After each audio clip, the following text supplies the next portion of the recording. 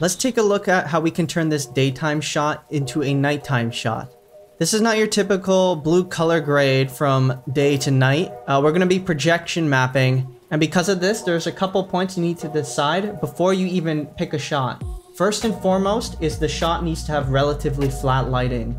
You really want to avoid hard shadows because those will show up in the projected textures and can ruin the look.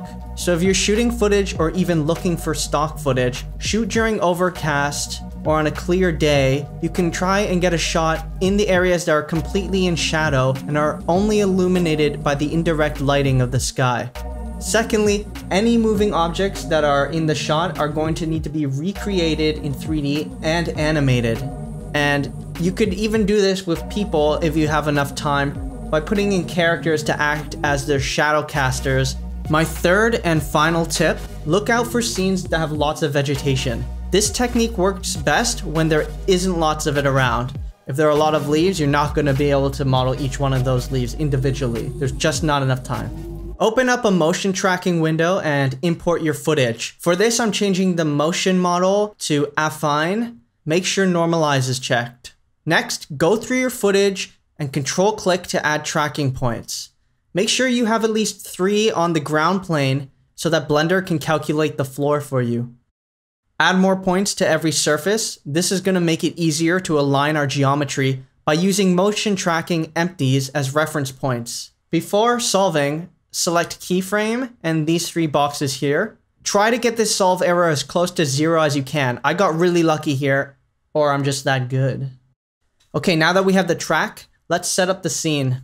Select 3 floor markers, click Setup Tracking Scene, then under Orientation, click Floor. I think this squiggly line is a new feature in Blender. Enable tracking markers under Viewport Overlays. Add in a cube or plane aligned with the ground and extend it to fill the bounds of the area. I'm just going to give you a little preview of what we're going to be doing here. Add a material and add the video as a texture. Increase the frame number. Add a new mapping coordinates and set it to window. Now what we're doing is we're projecting the footage onto our geometry. Set it to clip because we don't need it to extend past the view of the camera. Setting the world light to pure black and adding in a lamp, we can already see how we're going to achieve this effect. We just need to build up the rest of the geometry in the scene so that we get that parallax shadow. If it's too flat for you, add in a displacement node and plug our footage into that. Reduce the scale value and bring down the specular too. Now, moving lights around, we get this primitive depth trick, even with just a flat plane. This effect already looks kind of cool. Now, adjust the ground geometry because this ground is not flat at all. I'm deleting this extra cubiness. Extrude the ground up and we have a wall. Now you just gotta line these up with your empties. Ian Hubert really loves this technique, and I love him. If your mesh is in the right location, it should stick to the same spot in the footage when you scrub it. Make sure you scrub the timeline often to check. Now, build out the rest of the geometry.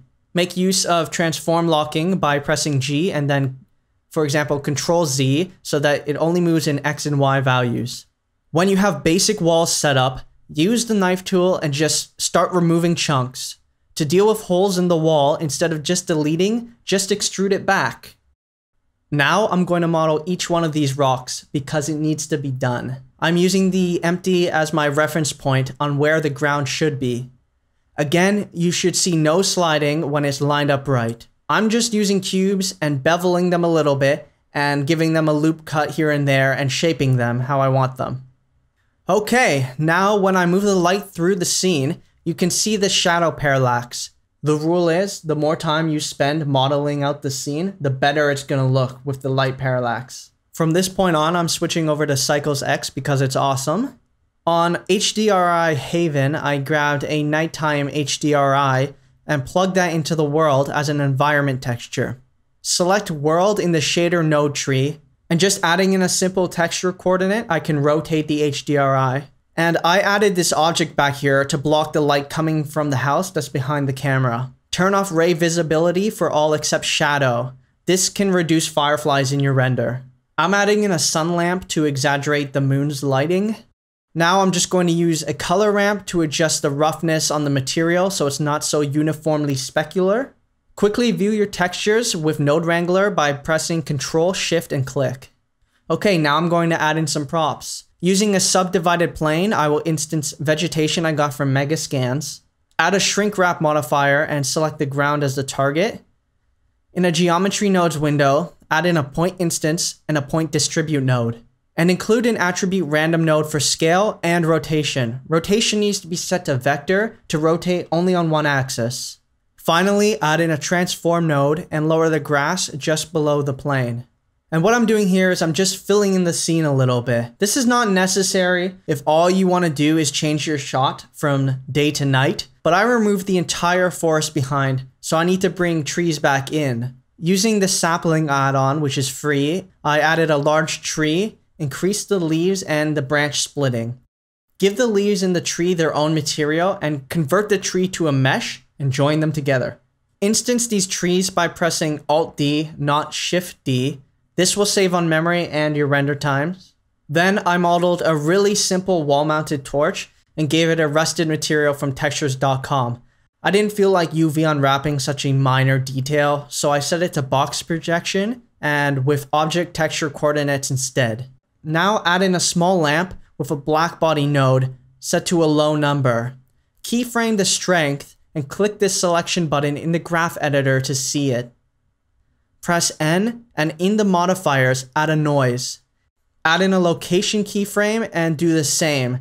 Add in another noise modifier, then you can just copy and paste it into the other channels. Duplicate the point light and adjust the phase on the noise so that it's different. Then move it up slightly and replace its keyframe. This will make the light dance with more than one shadow. Using images as planes, I loaded in this torch video I found. Swap out a principled shader for an emission mixed with a transparent, and use the video color info to control the factor. And then use a color ramp to adjust this and everything else in your life. Next, just place it in the torch, duplicate it, and that's it. If I were to do this again, I would pick a 4K resolution video instead of a 1080p.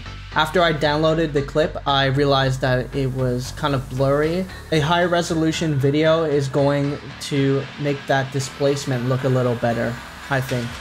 I hope you liked this video. Please like and subscribe for more.